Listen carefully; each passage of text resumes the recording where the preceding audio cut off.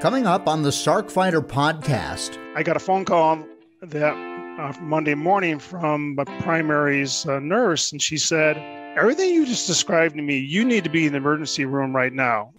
Jack Boepple's experience is so similar to my own. A very active man in his early 60s, suddenly without the power to go. And after that cardiac MRI, they sort of had an idea that maybe it was sarcoidosis.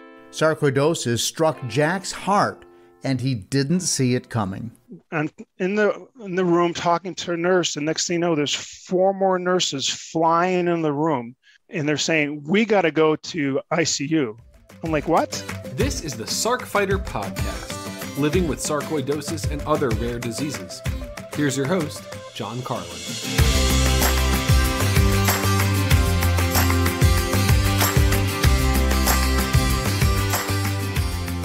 Hello and welcome. This is episode 60 of the Sark Fighter podcast, brought to you in part by a grant from Atar Pharma.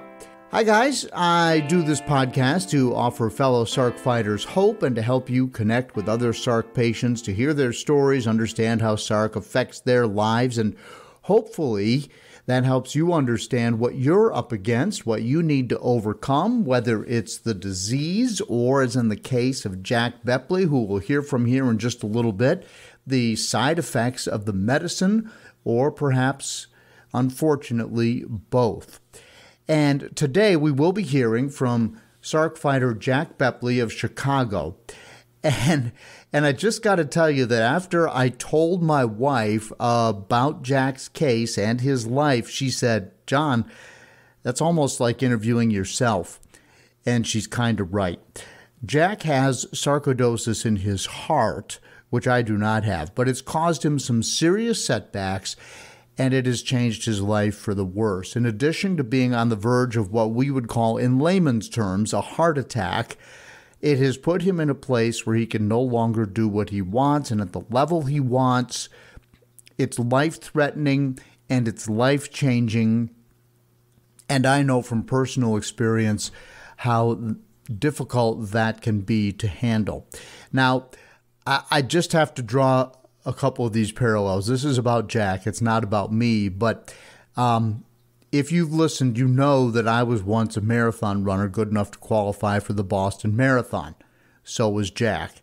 He is also a cyclist who in the summer rides his bike, or did, over 100 miles a week, which is also my goal. And often I have accomplished that, but my life is much different post-sarcoidosis.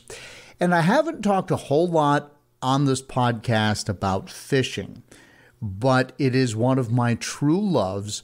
And years ago, in the early 90s, I took 3 week-long 100-mile-plus canoe trips in a remote spot in the Canadian wilderness. Now, this is a spot that most people have never heard of, even within the fishing community. And Jack and I, as it turns out, Jack has gone there for some 20 years in a row, the same spot. Even when sarcoidosis made this trip perhaps not the best idea. It's remote, there's no communication, you travel great distances, it is physically taxing, and Jack went anyway. And it's kind of on my bucket list to maybe go back there someday, and I never, ever thought that I would or could, and I still don't think so. But now that door is open just a crack. But Jack and I stumbled onto this common love for this particular place during the interview. And honestly, I didn't see it coming. I didn't know about it. It did not appear in any of our communication or discussions prior to recording the interview. And I just couldn't believe that we also had that in common. So if there is a sarcoidosis case that I can totally relate to, it is Jack's. And the interview with him is coming up in just a couple of minutes. But first, let me remind you that April is Sarcoidosis Awareness Month, and we're still right here in April of 2022.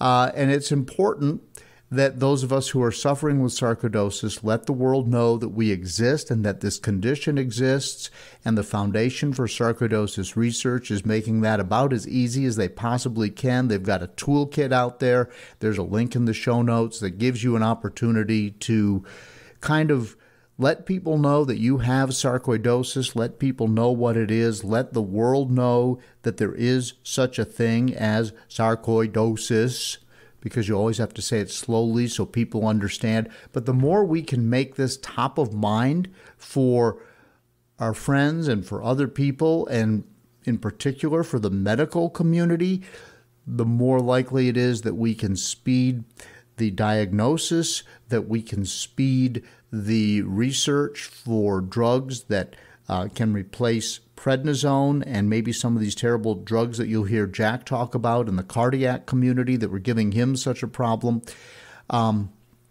Because at some point when you have a problem, for instance, like with Jack, with your heart, you then get medications that are heart-related as opposed to being specifically sarcoidosis-related, and those also have problems. But let's just hope that we can advance the cause all the way around. So April is the month that the Foundation for Sarcoidosis Research throws everything at raising awareness, and they are asking all of us who are afflicted to help them lift that bar or get over that hurdle or use whatever metaphor you want to let people know. Now, and towards that end, I want to thank a couple of my colleagues at WSLS 10 where I work. It's the NBC station here in Roanoke, Virginia. I'm the news anchor there. But our chief meteorologist, Jeff Hanowich, my co-anchor, Rachel Lucas, and sports director, John Apicello, all joined me in wearing purple on World Sarcoidosis Day. Now, the guys wore purple ties. Rachel actually wore a purple dress. But we took pictures in the studio, and I've posted them on my social media, including Instagram and Facebook. Maybe you want to go check out the pictures. All you have to do is follow me on my social media. It's the Sark Fighter on Instagram and Sark Fighter on Facebook.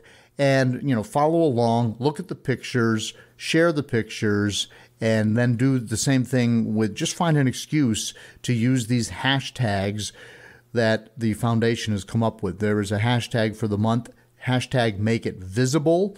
Use that on all your social media posts related to sarcoidosis. And there are a couple of others. One is hashtag sarcoidosis awareness, and one is just hashtag sarcoidosis.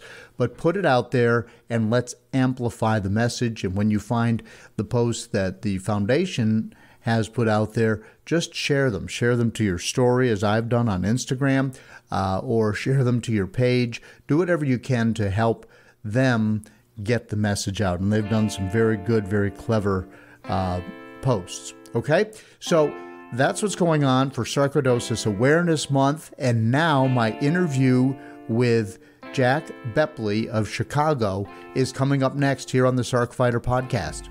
I feel like a zombie, just feeding and stumbling.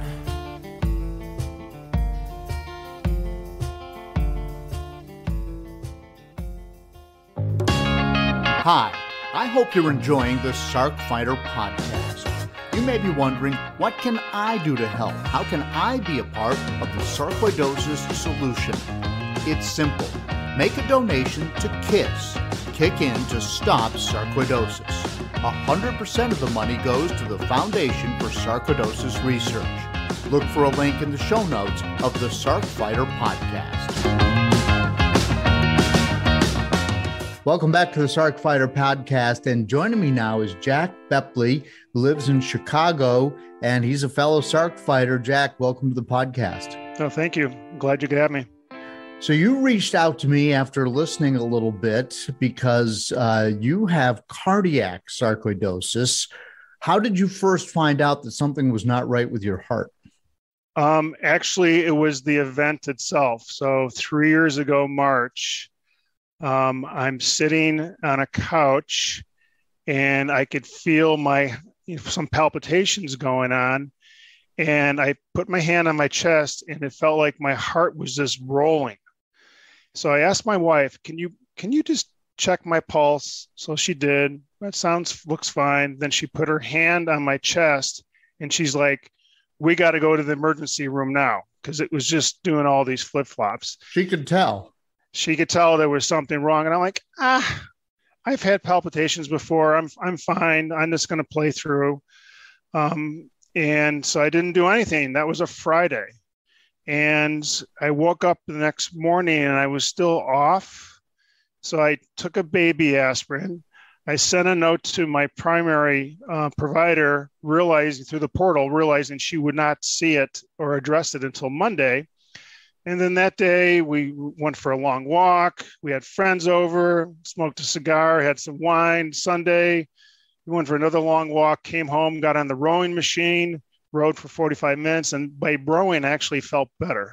I got a phone call that Monday morning from my primary's nurse. And she said, everything you just described to me, you need to be in the emergency room right now. And I said, I don't want to go to the emergency room.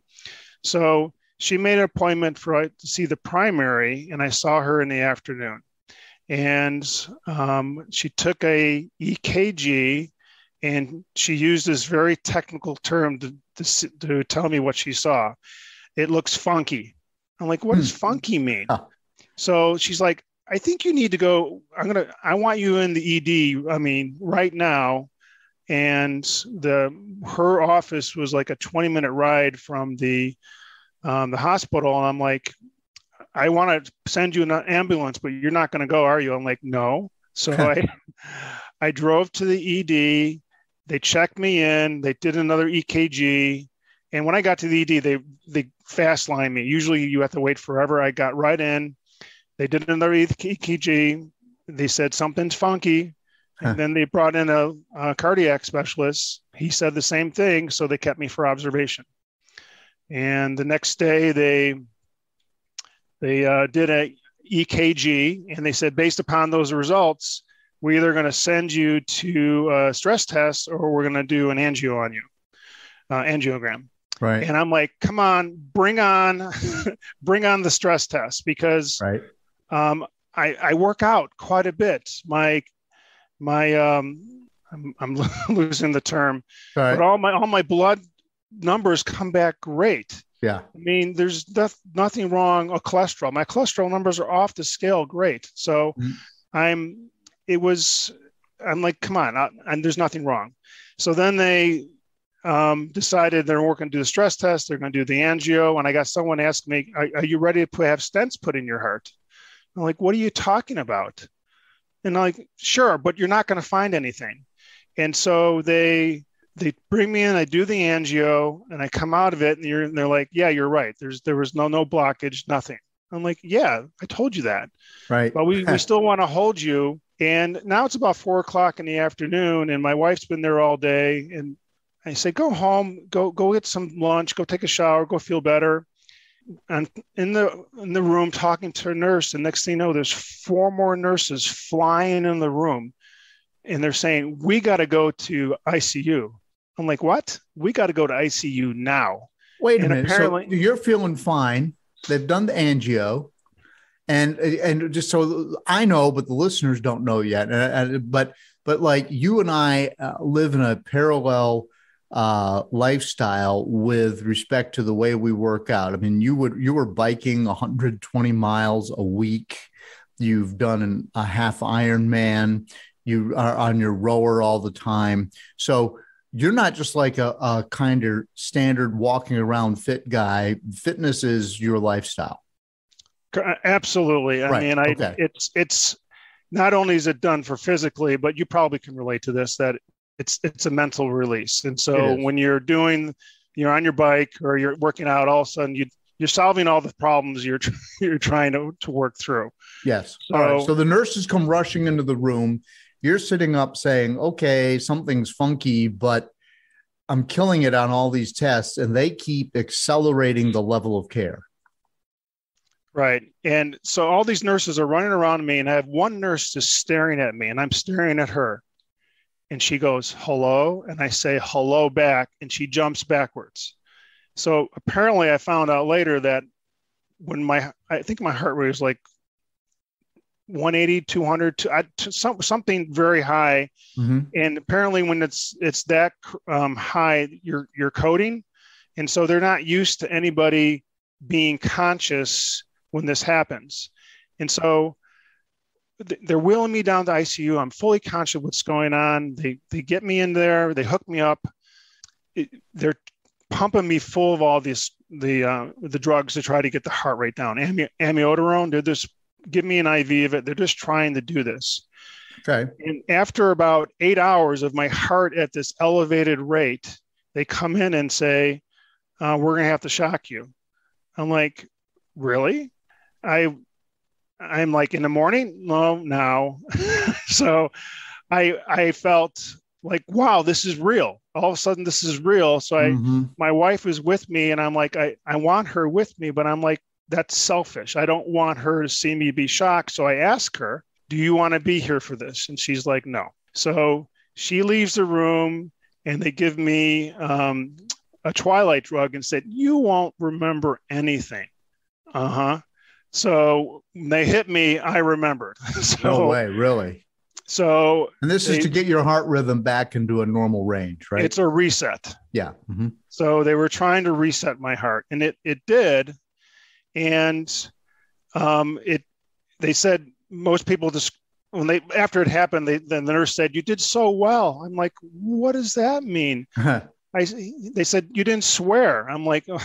So I got through that, and they described it like being hit by a truck. And I said, I don't know what that means, but I played football, and I feel like I just got hit by a professional linebacker, and I didn't have any pads on. I mean, it just whacks the hell out of you. So, and so the rest of the night, and when you're in ICU, you're watching your monitors, and I said a prayer that night, and I said I would never, ever, ever talk about it to anybody. And a few days later, we had someone visiting us, a good friend of ours, and she was on a spiritual journey long before I was. And she asked the one question where I had to tell what happened. And she asked, how does this change your relationship with God? And I looked at her, and I said, it didn't. I said, when I'm sitting there and I'm watching those monitors, and I'm watching my heart trying to get back to where it was, this abnormal state, I said a prayer of thanks. I said, thank you for the great life I had.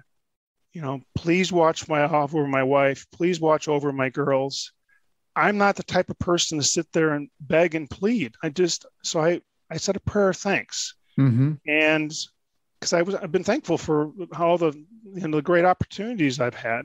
Sure. So the thing I said I would never talk about, I talked about, and it's been a real journey since then. So then the docs are trying to figure out what caused all this. So they went down the Lyme disease route. They did all these different things. I did a cardiac MRI. I don't know if you ever had to do one of those. Mm-mm. That's not one of those MRIs where you can just get in the tube. I fall asleep in those things. MRI. I do too. That doesn't bother me. Yeah. So they put me in, but you got to hold your breath throughout the tests, so your chest isn't moving up and down, and so they can isolate what's going on with the chest. And after that cardiac MRI, they sort of had an idea that maybe it was sarcoidosis. So that was their working theory at that time. And they would not let me leave the hospital until I had an ICD and pacemaker installed in my chest. So from the time I entered the hospital, the time I left, it was 8 days. Went through all these tests. It wasn't until several weeks later that I actually did a PET scan. And that was basically their confirmation that it looks like sarcoidosis. As you probably know, they never can say it is sarcoidosis unless they do a biopsy. And they can actually confirm it. Well, PET's non-invasive, so they figured out it looks like. And so where in your heart, Jack? Is it on a valve or? So it's actually, the way it was described to me, it's both on the inside and the external of the heart. Okay. And that's the tricky part, is the external part of the heart. Huh.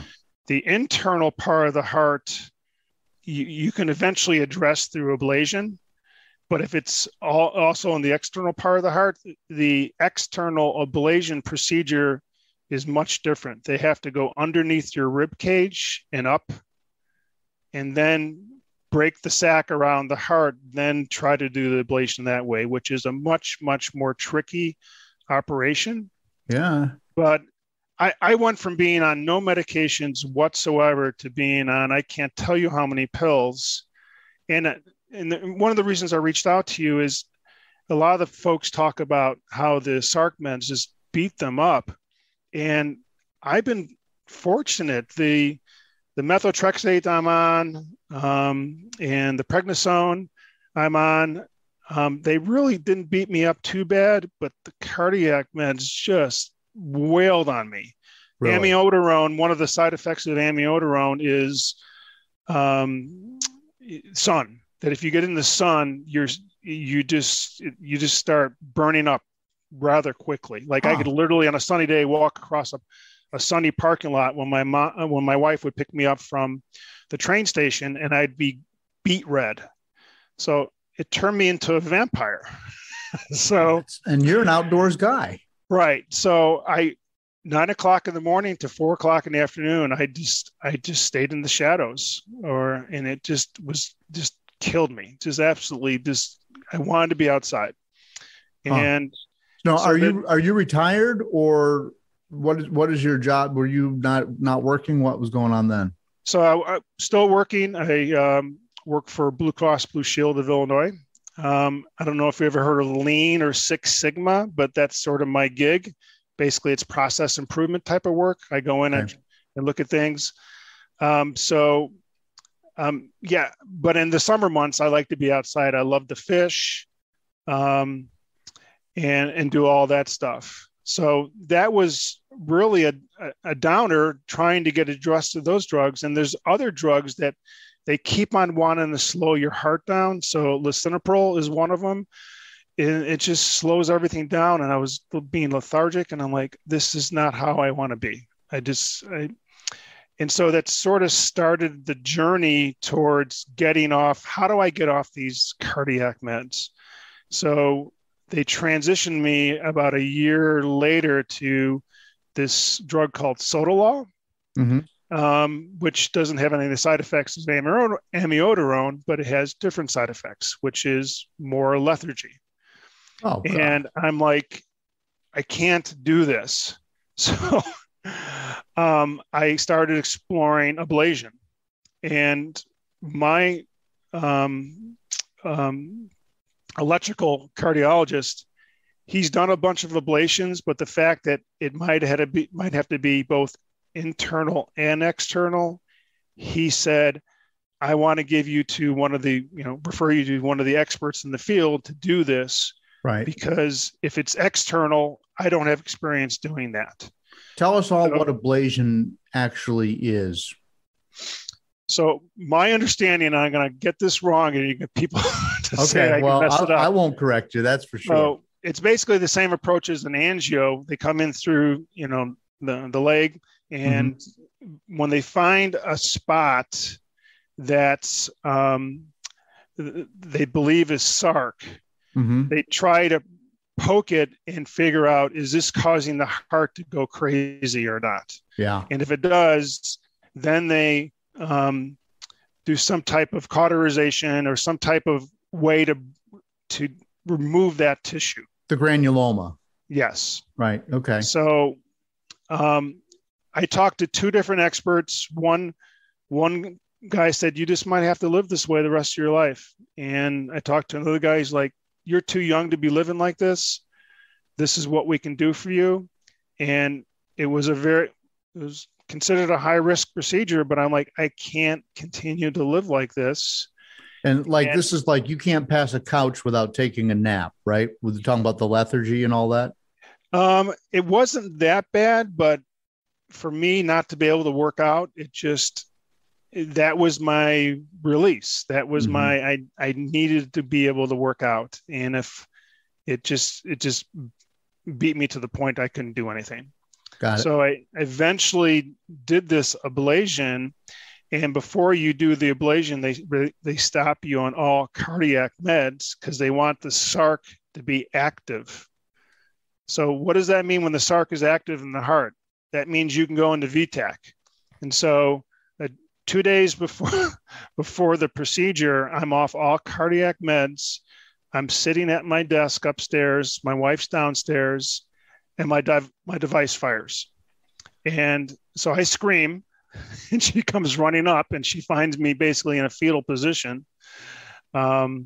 because, I went into VTAC. And so the device did what it was supposed to do. They've called it an insurance policy, and it reset the heart. And so the guy doing the ablation is like, yeah, we want your heart to be active so we can find it. And after he did the procedure, he came in and visited with me, and he said, and he was all amped up, all excited. He's like, we found 5 spots and we got them. And he's like, no more restrictions, no more cardiac meds. You can start going back and doing your normal activities. And they were in there for 5 hours. Wow. And they said, we still see stuff on the external part of the heart, but you know what? We had you under for 5 hours. Let's see what this does. And here I am a year later. I haven't had events. And I'm off cardiac meds, which is good. I'm working out again, but I always have to watch my heart rate because you don't want this little device to fire. And you still have the pacemaker. Is that essentially what it is? Pacemaker and ICD, which is basically shocks your heart. Yes. If that thing fires, that means you're having a layperson's term heart attack. Correct. And the technology in the ICDs is nothing but amazing. They can set the levels as to when it goes into pacing mode, when it will fire a warning to your heart to say, knock it off, and then to the full reset. And it's just rather amazing. And the other thing about the ablation is the device was pacing me to like 70% of the time. So instead of my heart working on its own, the device had to keep on helping it. And I'm like, that doesn't sound right to me. And so after the ablation, I'm being paced less than 1% of the time, which is just huge. So my heart's working, by itself now, which is what I wanted. You're still taking a very small amount of prednisone, right? Yeah. So when all this started, they had me at 20 megs, and then they stepped it down. I'm at 2.5 right now. Yep. And the methotrexate, I'm on 15 milligrams once a week. So, and that's considered, I know that's low. Yeah. But it's still a drug. I'm also, they throw in the alendronate and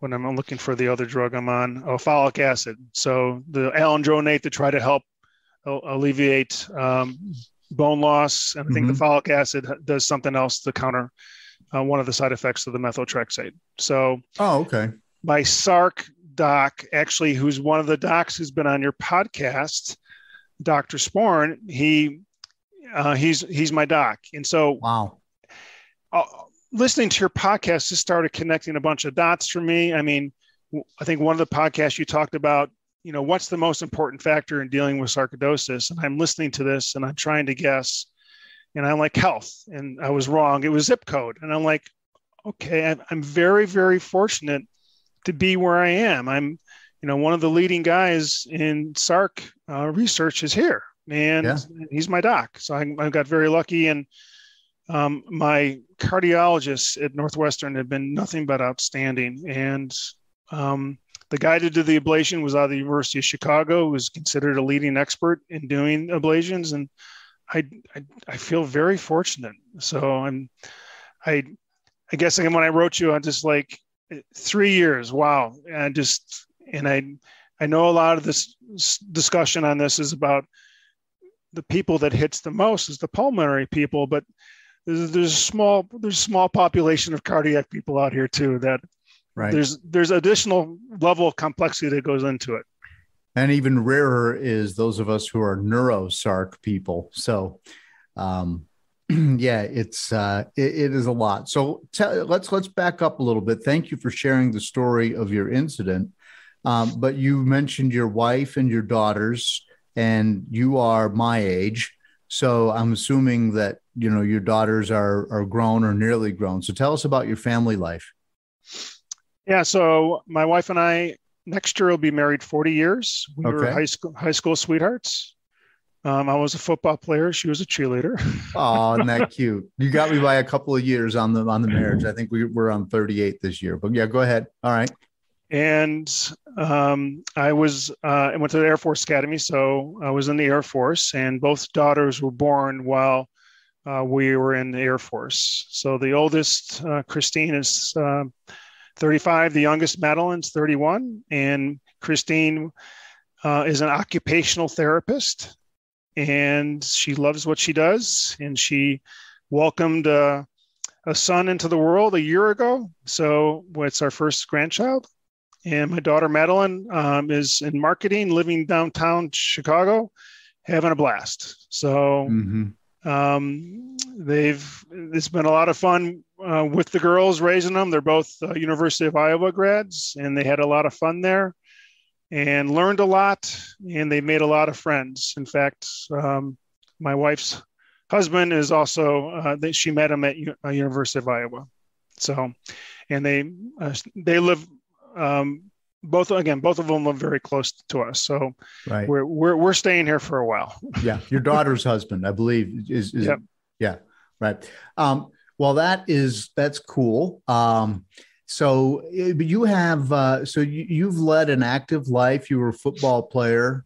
I've got to talk a little bit about the bicycling and so forth, but so you were riding 120 miles a week prior to this. And I consider myself a pretty avid cyclist, but for me, 100 miles in a week is a week that I like put a star next to in my logs. Like, this was a really good week. And you were doing that regularly. Yeah, that was several years ago when I was really into it.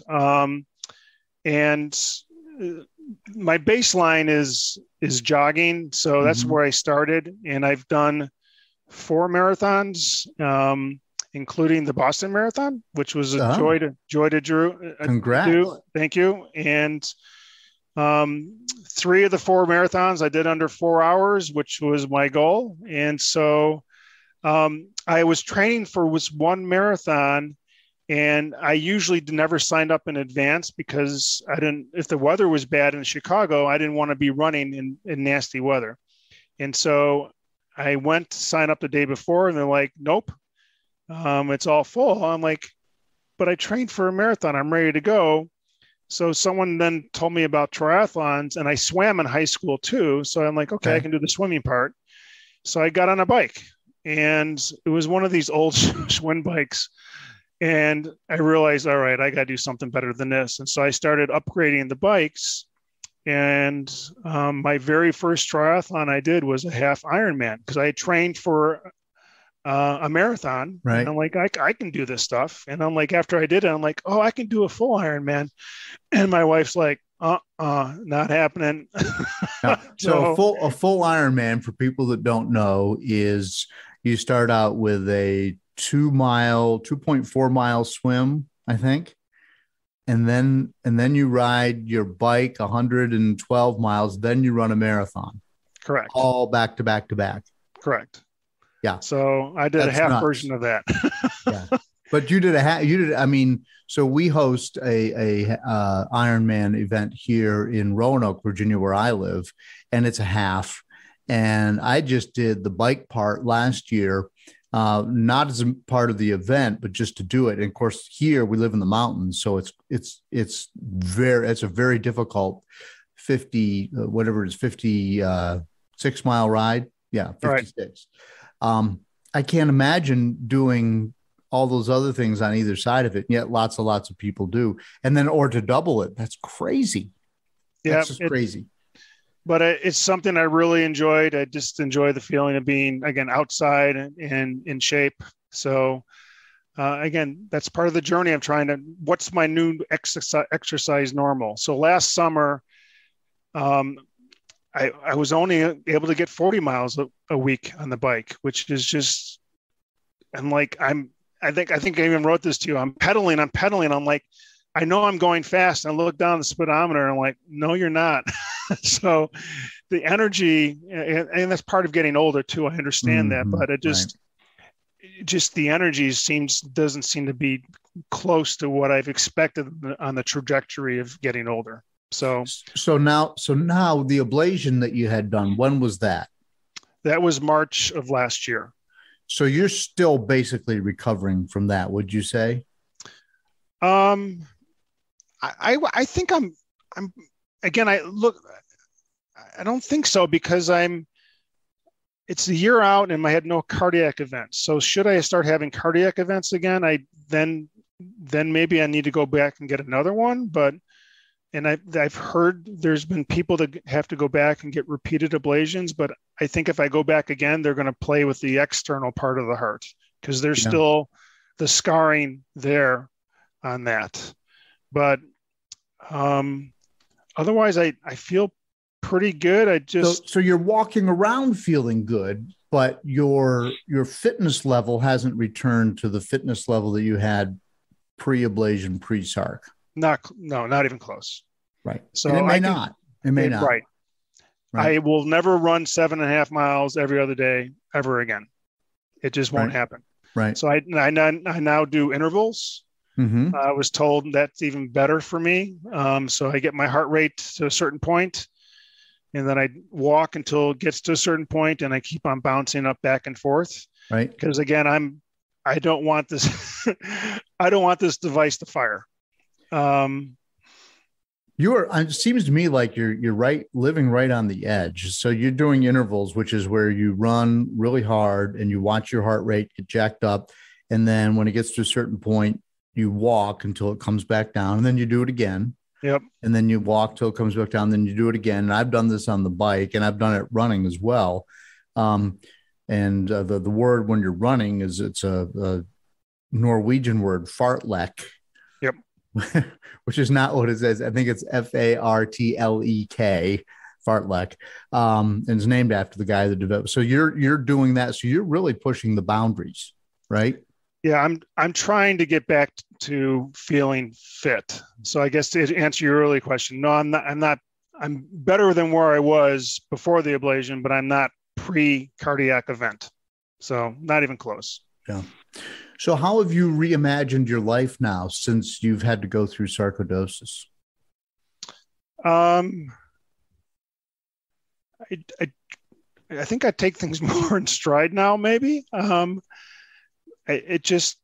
Everything I just look at, like, just thankful for every moment I have now, because again, I thought like that this could have been it. I can't tell you how many times my wife and I have been told that if I had not been in shape, no way. There's just no way I would have made it. So the fact that I just did a stress test, and the nurse looked at my record and she's like, I've never seen anyone be in VTAC that long and come out of it okay. So I feel very blessed. So I try to look at that. I do a lot of volunteer work. I refocused my energies on doing volunteer work. Again, with the skill set I have, it's very specialized. So I work with a group called Catch a Fire, which is basically a clearinghouse for nonprofits to find volunteers. So over the last 3 years, I've done about over 90 projects with them, ranging from, helping do mission, vision, value statements, to Excel training, to doing data analysis, to doing all these different things. And I've met all these different nonprofits across the United States. I've actually worked with some guy in Australia, worked with a couple of folks in Africa. So I really seem to be focusing more on that. hoping to get to retirement at some point. Right. Because I think that will keep my mind active. Right. And when you go outside, and so you ride your bicycle now on the trails and paths around Chicago, trying to stay off the road so you don't have to fight with the cars. Right. So they converted old rail lines around here a long time ago. So there's a whole network. The one near me is called the Prairie Path, and it's limestone paved. And it's just a much safer ride. Back in my heyday, when I was really going at it, I would ride on the streets, but I'd usually drive a half hour west of where I am to get more towards the countryside where there is less traffic. Yeah. All it takes is one guy not paying attention, and then you're in a world of hurt. So yeah, no, it's true. It's true. I'm riding more and more off-road myself, but I still do get out on the roads. We're very fortunate that you can be rural very quickly when you're outside Roanoke, Virginia, as opposed to Chicago. Right. We're a small city. Virginia's Blue Ridge is how we're now marketing this region. So, and you've got a grandchild. Yeah. I've 4 years ago I had none. Now I have 6. Holy cow. So grandchildren changed the way I look at life. That's for sure. And I'm sure that that's the same for you. Absolutely. He just turned 1. And so we've actually made our going over the last 3 weekends. So we're looking around, it's snowing outside. Well, let's see if our daughter wants a visitor. So we go over there, we eat lunch, and then we play for a couple hours until he's ready for a nap. So it's just really refocus what's going on. And he's at an age where he's very active, like my oldest daughter was. And so it's like playing with my daughter again. He wants to fly around the room. And so it's just a lot of fun doing that. So it's the point now he recognizes me, and as soon as he sees me again, he wants to start, flying around the room. So it's a lot of fun. But I will tell you, making that little kid fly around the room, I'm gassed after it's over. Right. So I think that's part of dealing with how my body reacts to stuff now. Before I could do anything and it'd be fine. So yeah, it's frustrating. You can't do what you once did, and so they call sarcoidosis the snowflake disease because it impacts each of us differently. I've also run the Boston Marathon, and congratulations. Thank you. And I just always thought of myself as the guy that would always be fit and would always be healthier than, a certain large percentage of the people walking around beside me. And I guess now I think I was arrogant to think that, because sarcoidosis just knocks you back a step, 2 steps, 3 steps. And it's hard to realize that, wow, like playing with my grandchild tires me out. Yeah, absolutely. So, again, your form of it is much, I think each form of it is so unique. And I was so lucky to have my aspect of it addressed through the ablation. So it's sort of like, but every time I go out, I am looking at that watch going, is my heart going to play nice today or not? So it's always in the back of your mind is what's going to happen. And so, yeah, it's to answer your earlier question, it's always there and, being thought of. So your doctor, Dr. Sporn, said that your sarcoidosis is not active, but he described it as simmering. Can you tell us what that's? Because I hadn't heard that before, but I think there are times when that's been my case. Right. So the last PET scan I had, he said, great news. There's no Sarc activity in the heart. There's no Sarc activity in the lungs. But as I look at your lymph nodes, they're glowing. And he said, it's not active. So let's just call it simmering. It's there. And let's not mess with your current medication regime. Because ideally, they would love to taper you off, but I've had more than a few doctors tell me that if you let the Sarc flare again as you taper your meds, it comes back with a vengeance. And I really don't want vengeance, because vengeance in my case means I get more scarring on my heart. And then I got to rinse and repeat the medications, the ablation again.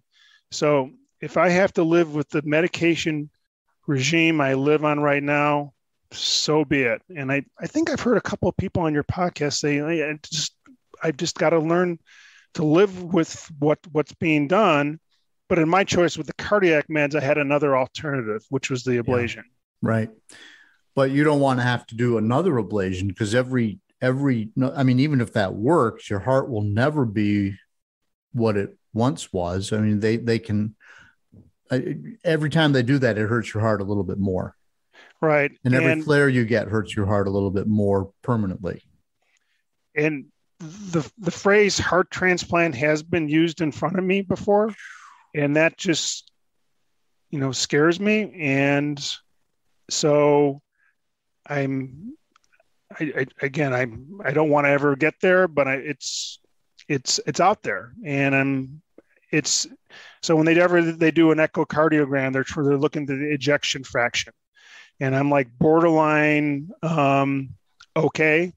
And they're like, if it drops to a certain point, then then the next consideration is, heart transplant. I'm like, let's not go there yet. let's see what we can do before we get there. Right. So you get up in the morning and do you work from home? What do you do? Do you go to work?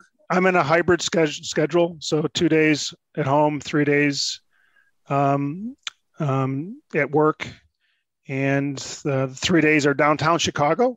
So if you've ever been to Chicago, the Blue Cross building is right across from Millennium Park. If you ever went and saw the Bean, I can see that from my office. Wow. And so that's the Metra, which is the commuter train. You take that in there. Then we actually have a bus that runs from the train station to the building, but I walk. I walk every time. So it's about a 25-minute walk. And I like being outside. Yeah. I love the Bean. The Bean is so cool. It's this big, it's a sculpture that's shaped like a bean, and it's about the size of a small house. Is that fair? Yeah, that's fair. And and you see a mirrored reflection no matter where you walk around it or under it or whatever. I love the Bean. That's so cool.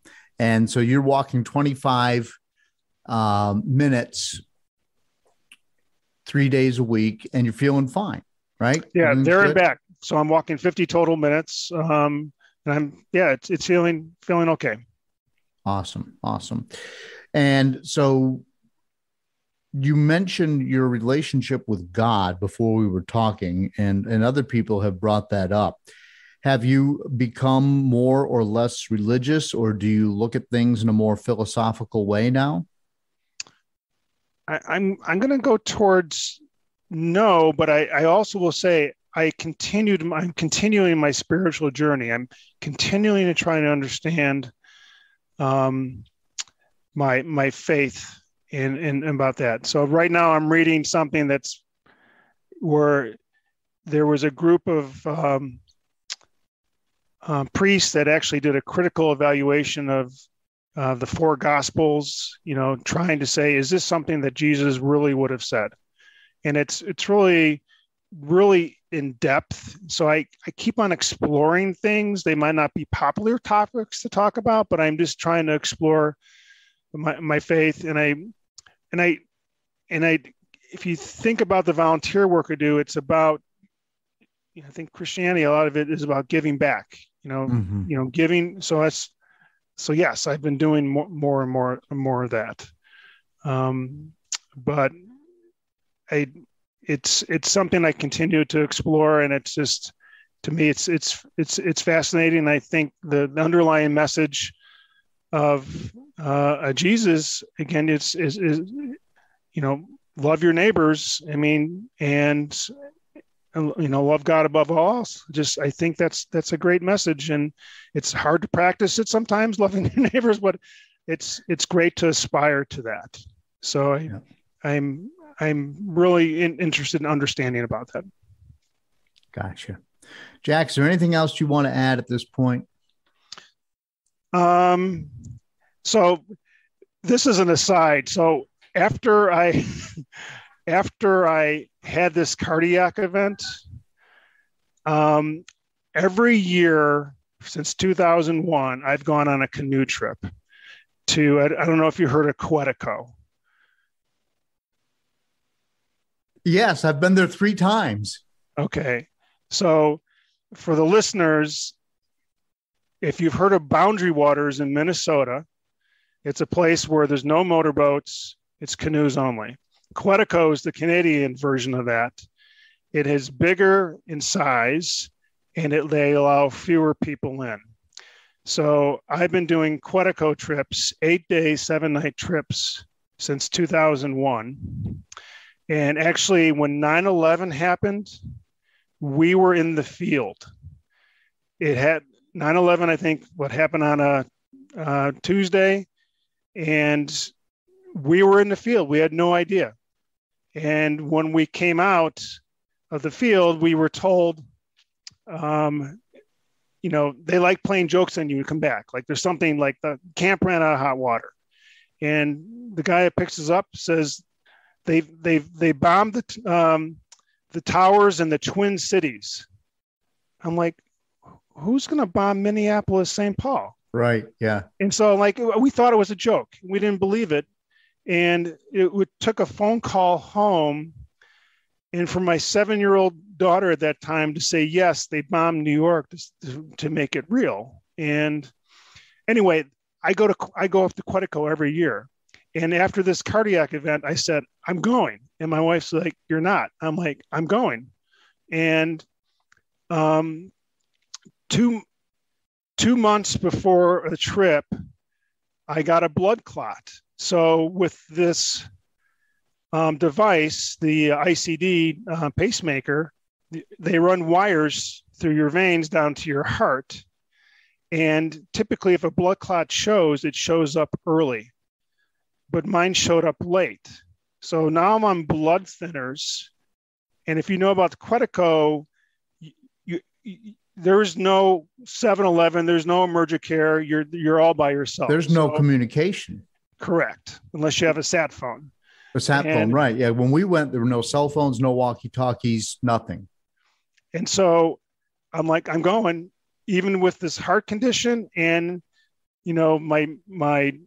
my reaction to amiodarone and my, the blood thinners, I'm going, which is, fairly not smart, probably dangerous. A month before I went, I'm mowing the grass and come in, take a shower, and I'm washing myself. I'm like, what's this?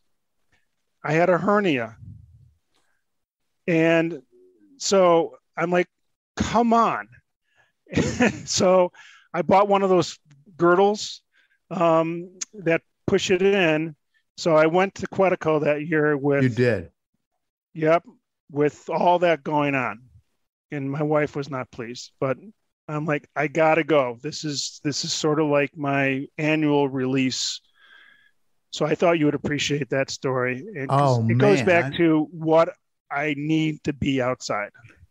I really need Quetico, to be outside. Yeah, that's one of my bucket list things is to get back there. It's been over 20 years since I went, but I went 3 years in a row with a local group of guys, and the fishing is the best fishing I've ever had in my life.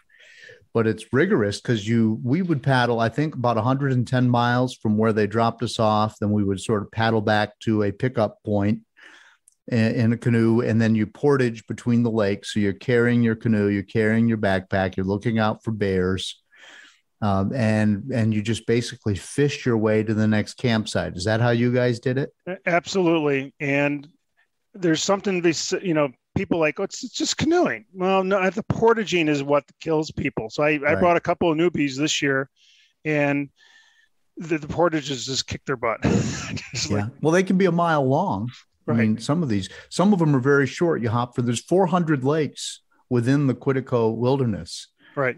And only, as I recall, only 200 of them even have names, and the rest of them are just regarded as large puddles. They're not worthy. But you go from body of water to body of water to body of water, and you follow your map, and and hope you don't get lost. I had some scary moments, but I can't believe you're able to do that with sarcoidosis. Yeah. So I'm still doing it, and made it through that trip okay, but that's what I want to do. So and you've talked about it, I think, on your podcast several times about you got to get back to what feels right. Your body might not be 100% functioning the way you want it, but you got to get back to what you want to do, is make the effort. So I just keep on making the effort. Do you carry the canoe yourself when it's your turn on the portage? Still this year I did. Yes. This year I portaged the canoe because I had a solo canoe. I went with, and I did a solo. I solo paddled because I was with two new guys, and I couldn't find a fourth. So I soloed. Okay. Call me. What month do you go typically? I typically go after Labor Day just because the mosquitoes are down. Ooh, okay. And that's a good time to go. And again, if you're going back there at some point and you want a suggested route, I've been through all the entry points in Quetico, and I've hit most of the major paths. So I definitely have suggestions, or tell you where would be fun to go. Okay. Yeah. We'll have to talk. We'll start boring people really fast if we get into a deep dive into this remote Canadian wilderness. But, I can't believe that I'm talking to somebody else who's actually been there, because when I bring it up, everybody, they have no idea what I'm talking about. Sometimes boundary waters mean something to people, but right. But Quetico, you fly in a float plane, they drop you off, and then it's fantastic. I love it. Well, Jack, thank you so much. Good luck at the Quetico this year. If you're planning to go in September again, absolutely. Okay, all right. And I wish you all the luck in the world with fighting sarcoidosis, and thanks for fighting the good fight. All right, thanks, and I appreciate you letting me tell my story. I feel like a zombie, just feeding and stumbling. Jack wrote back to me after this interview saying he felt like he didn't fully answer one of my questions.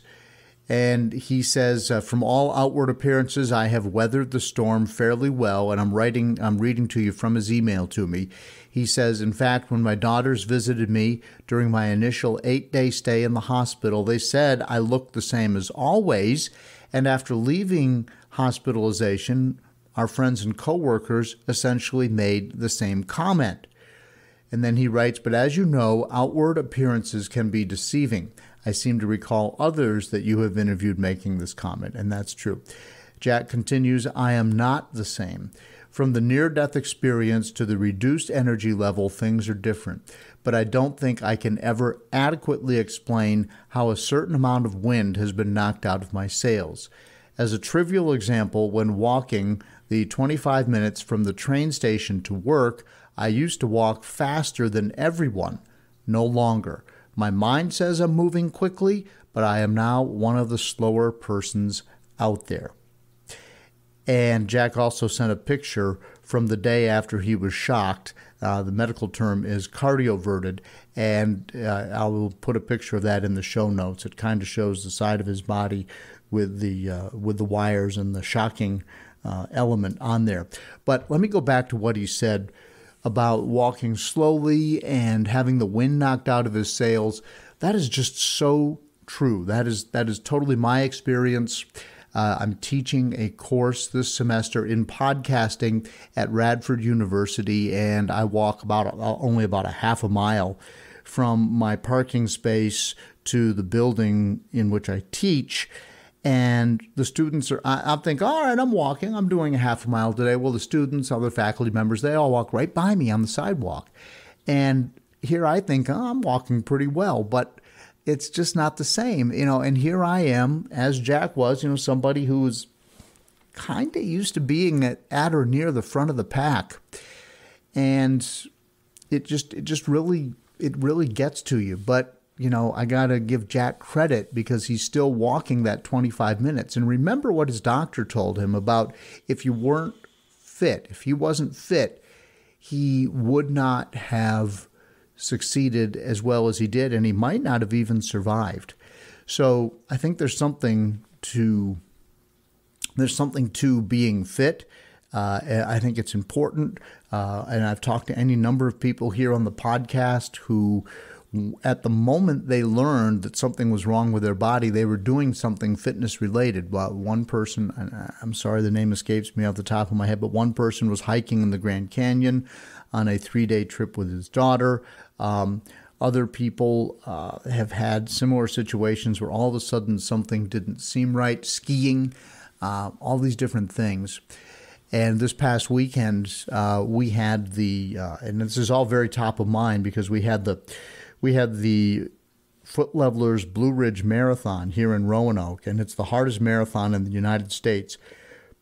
And I was involved in the creation of this marathon, and I've never run it, but I do the announcing at the start line and the finish line, and I'm seeing all these people going out and basically completing the hardest road marathon in the United States, and I'm just I'm so energized by their energy and their effort. And it just stinks that, to me, I'll never be able to go out and give that a try.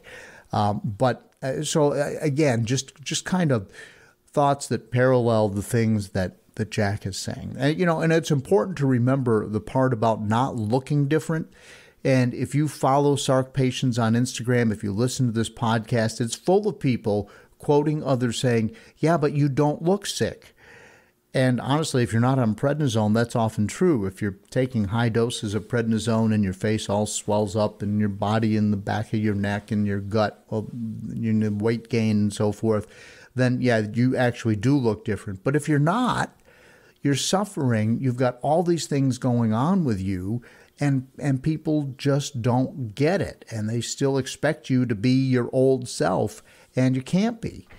And that's just a bummer. But I do want to say congrats to Jack for taking that risk with his surgery and saying he was going to get as much out of his life as he could and get back to being as normal as he could and getting off of the drugs to the extent that he could that were causing so many side effects. So let's hope he stays out there in the Quetico every year and keeping his streak going, paddling, fishing, and portaging. And if you don't understand portaging, that's where you put the canoe on your back, on your shoulders, and then you carry it over difficult terrain and you go from lake to lake to lake. And some of these portages are up to a mile in order to get to the next lake and to continue your journey. And I can still remember from 20 years ago how difficult that is. And Jack was out there doing it even after sarcoidosis. So kudos to him. A reminder, the official Sark Fighter song called Zombie is by Mark Steyer, a fellow Sark Fighter who plays in a band called the White Hot Lizards in Alberta, Canada. You can hear his story, the story behind the lyrics, in episode 12. I call this the Sark Fighter podcast because I'm fighting Sark, and so are you, whether you're a caregiver, a patient, a researcher, no matter which way you come at this disease. It's a place where we all gather so you don't feel like you're all alone. And I want you to know that there is a reason for hope, because even though Jack's story is sad at some levels, there's a reason to hope because he's kept on fighting and he's found a way to get it done. I release this podcast every other Monday. And as I am speaking today, I'm looking over and my trusty dog, Dougal, my boxer, who is a rescue, is curled up. He's curled up on the chair in my office, and Dougal makes my life so much better. Don't forget to go back and listen to the 3 bonus episodes on Sarc and COVID, another bonus episode on dealing with prednisone, as well as the most recent bonus episode talking about the universal barriers that we all face with sarcoidosis, but how it's even more difficult for some people, depending upon their background, where they live, and we kind of delve into how zip code might be the most important thing. Jack actually referenced this in his interview, how zip code might be the most critical thing in terms of how you do or don't get care and find solutions for your sarcoidosis. Now, there are rare opportunities as all the right people come together in these bonus episodes, all in one place at the same time, and thanks to the Foundation for Sarcoidosis Research for organizing that, getting those people in the right place, and then really giving me the opportunity to moderate and to help tell the story of sarcoidosis even better. If you are new here, you're just trying to figure out what sarcoidosis is, go back and listen to episode 2 with Dr. Simon Hart. That's one of our most listened to episodes. That is Sarcoidosis 101. If you want to know my backstory, that's episode 1. The backstory to the founding of the Foundation for Sarcoidosis Research is episode 11 with Andrea and Redding Wilson, who started this at their kitchen table. Please send me an email. It's in the show notes, carlinagency@gmail.com. Follow the Sark Fighter on Instagram and Sark Fighter on Facebook. Let's make sure we get out there and make everybody know about sarcoidosis during April, Sarcoidosis Awareness Month. I appreciate your interest in the Sark Fighter podcast. If you like it, just share it with one person, one other person. That will help grow the show and help me be effective in spreading the word about sarcoidosis. Thanks again to Jack Boepple for joining me here today. I wish him all the best. Maybe sometime Jack and I will go fishing. Till next time, keep fighting. Learn to suffer, you feel pain someday. Learn endurance, your strength will fade away. Dead man walking, trying to keep up the pace. Dead man walking.